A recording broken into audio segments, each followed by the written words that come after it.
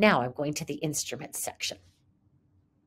And again, I've seen a website where you pay a hefty subscription for just bucket drumming. So we have 3 sections of bucket drumming. The basics are my intro to bucket drumming, where I teach kids how to hold the mallets, how to play on the bucket.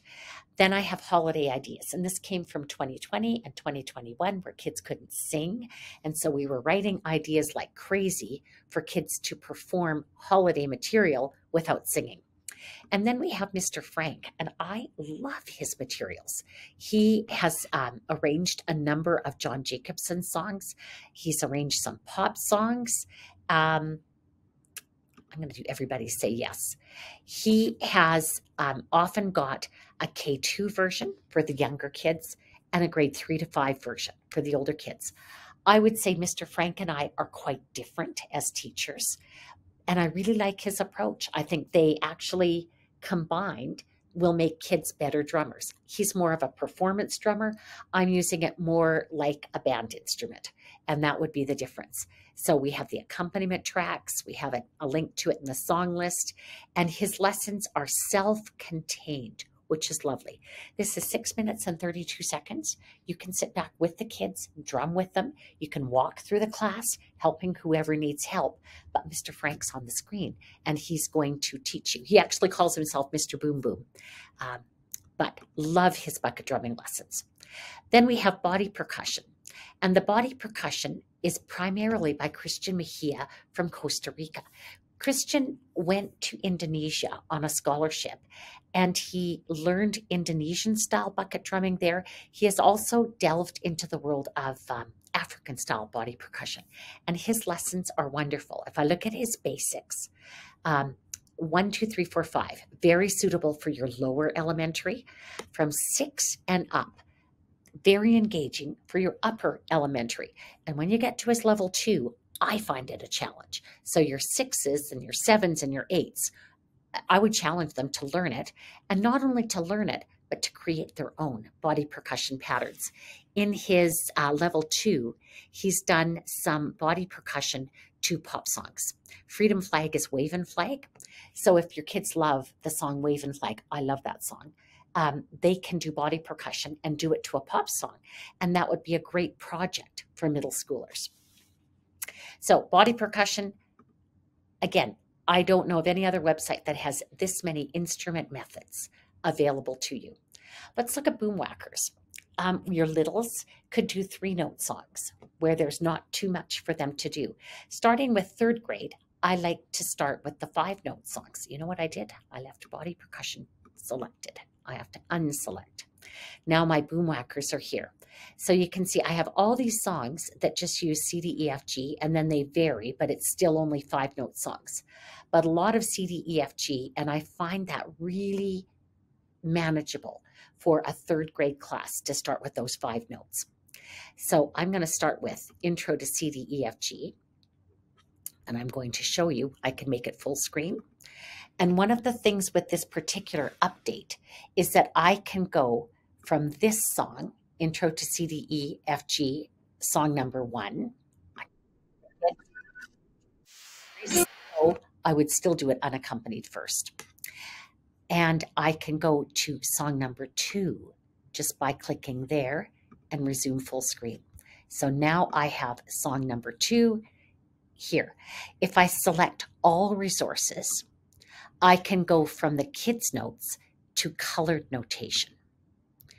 And here is my colored boom whacker notation. I have a request into my team to put it back so it's kids' notes, colored, standard notation without switching. We're in discussions about when that can happen because we're really, really busy right now. So I can escape from that, but I really do like our boom whackers. We have lots and lots of songs in each level. There's tons of material for you. And then we also have links to pop songs in the boom whacker section. So if I go back to boom whacker, here's pop songs. And these are going to be links. They're going to be external links, but we've leveled them so that if you want something easy, you go here. And here's our easy. We've got Ladybird, we've got Banana Foam, Pirates of the Caribbean, or you can go to more difficult ones if you want. So that's Boomwhackers. Guitar and ukulele. We kind of do the same thing with both. So I'm going to just show you the ukulele. These are 1, 2, and 3 chords in C. There is some D tuning ukulele around the world, but most of us do C. So you can see 1 chord songs. Row, row, row. The G7 is optional.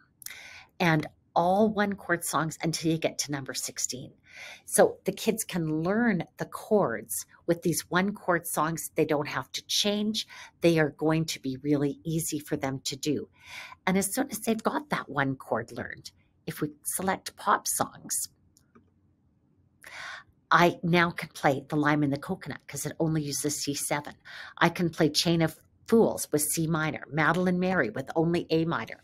So this is a really engaging way. I've taught my kids to play jambalaya. I would have to say their favorite is Uptown Funk, absolute all-time favorite. So we do that with ukulele. We do that with guitar as well. Teach the chords through folk songs, lots of 1 chord songs first, and then link to pop songs. Unpitched instruments.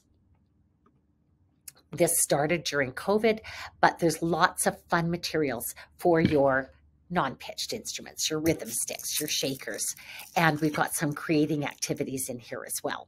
Holiday activities for unpitched. Again, those came out of the COVID year, but no reason you can't use them still. Orff. This is Bethany Ellen's materials. She is an amazing teacher. I've seen her teach in Australia. She's now teaching in British Columbia, and this week she's actually at the Orff Institute in Salzburg. So she's truly an amazing teacher, and her materials are really good, and there's lots of video support. So she gives videos of how she would introduce it. So if you're new to the Orff process, her materials are very good. And then we have Holiday Orff, and we're going to have a lot more of that because we have a writer named Jane Lamb. We just published her song Seasons and Holidays for Orff and drums, and we're putting all her materials on MusicplayOnline as well. And then we have virtual instruments. So instrument methods for almost everything that I can think you would use in an elementary school classroom.